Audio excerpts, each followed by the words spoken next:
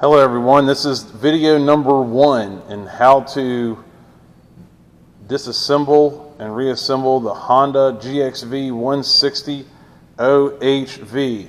Okay, now this is a Honda, so everything on this should be metric. I doubt we're going to find any standard nuts or bolts. If you're using a 9/16 and 1/2 inch and stuff like that, then you're probably using the wrong wrench or socket. You should be using 8, 10, 12, 14, 17, 19 millimeter, I believe is what's going to be holding this engine together. But this is the first time I've ever had one of these engines apart. I want to tell you right now that one of the best things you can do is, if you have a cell phone, take pictures of everything on how it looks as we progress through this. So that way you can look back and see what part went where and stuff like that. I will be using an electric impact gun to help speed through the process of disassembling this engine. You can work by hand using the tools that I have provided. Whenever we stop these videos, I'm going to stop at a certain point, and then I want you to watch the video, and then you are going to do the exact same thing that I did. And you are going to come to a stopping point, and then you're going to take a picture of it, and you're going to send it to me. You can take a picture with your cell phone, or with the laptop, or any other thing like that you want to use, and send it to me to prove how well you're coming along on this. Okay? You should have basic hand tool set in a toolbox, probably a pair of pliers and metric wrenches. This right here is going to be a nut and bolt organizer tray. Yours should look similar to this. And you can make these trays as big or as small as you want to. Okay? And this is how we're going to keep everything organized. Alright. So I went ahead and took a few bolts loose just to get us so everything speeds through a little bit. The first thing I want you to do is get the pull rope off of there. Okay? This is how you start the engine. And by doing that, there's 3 bolts. One here, and one right there. Okay, I pulled all 3 of them off. Yours should look something like this. And I'm going to place mine right here. Alright, now I'm going to take my bolts, put them in that bin. Alright, those are 10 millimeter, by the way. Now I want to look at getting the air filter housing loose. So these right here are called wing nuts. Take these wing nuts off, and you pop this open, and inside, this is your air filter assembly. Okay, I'm going to take the air filter assembly, and I'm going to put it right there, because that was the next thing I took off. I'll take the wing nuts, I'm going to put it in the same bin as I did for those 3 that go on top. Alright, now I want to get this cover off. Okay, so I'm going to start at the front here. This is a 10. Take that 10 off.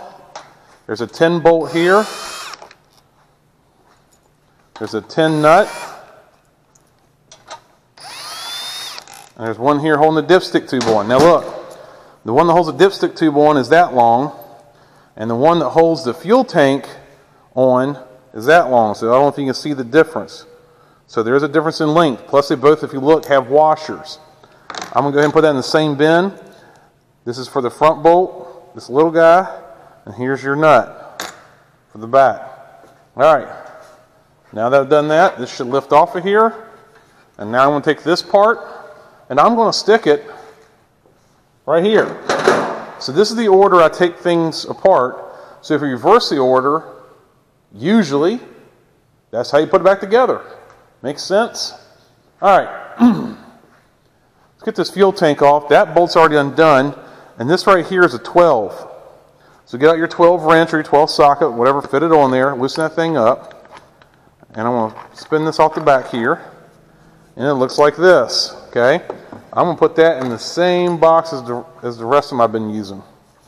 Alright, get yourself a pair of slip joint pliers.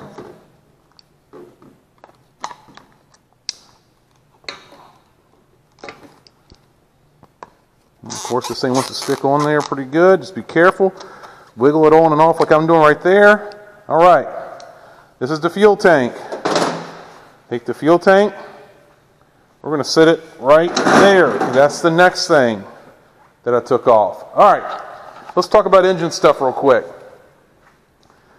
Engine needs 4 things: fuel, air, fire, compression.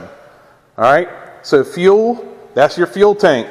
On this particular engine, fuel tank comes, you fill your tank up full of fuel, and gas comes down here to the carburetor. Carburetor enters the combustion chamber, and that's how fuel gets there. Okay, on most vehicles, probably 80s and on up, are fuel injected. This right here is carbureted. Carburetors, you can still find those on small engines such as 4-wheelers, lawnmowers, dirt bikes, chainsaws, mini bikes, stuff like that. You can even start to find fuel injection on 4-wheelers and other small engines as well. Carburetors are a thing of the past. You will not see very many of them out there anymore these days. Okay, so fuel enters through the tube, goes to the carburetor, or if it's in a car, a modern car, be fuel injection, and enters the intake manifold, and enters the combustion chamber. Okay. This right here is your air filter housing. This is where the air comes in. So air comes in here to the carburetor as well, and the air-fuel mixture gets put into the combustion chamber. Okay. Then it has to come out the exhaust. If you were to stuff this exhaust or stuff this air hole right here, this engine would not start or run very badly depending on how bad it was stuffed, how bad it was plugged. Okay? So if you have something restricting your air, like let's say you have a car and it's running real bad and you haven't changed out your air filter in a while, you may want to look at your air filter first because it needs air to breathe. Another thing that could be is that if you have an exhaust clogging up, maybe your muffler's clogging up or your catalytic converter has failed on you and it's clogging up, you'll notice either no start, low power, stuff like that. So you need airflow. Next thing you need is going to be fire. This right here is called a spark plug wire. Right here is into a spark plug. This is a coil. In a car, it would be called a coil pack. The coil pack tells the spark plug, or gives spark to the spark plug. On a specific time, it'll say, okay, it needs spark now. It'll hit spark to it, send right to that spark plug. That will ignite the fuel, air mixture on the compression stroke when the piston comes up and the valves are closed. And then that will actually have a quote-unquote explosion inside your engine, which forces that piston back down. Okay?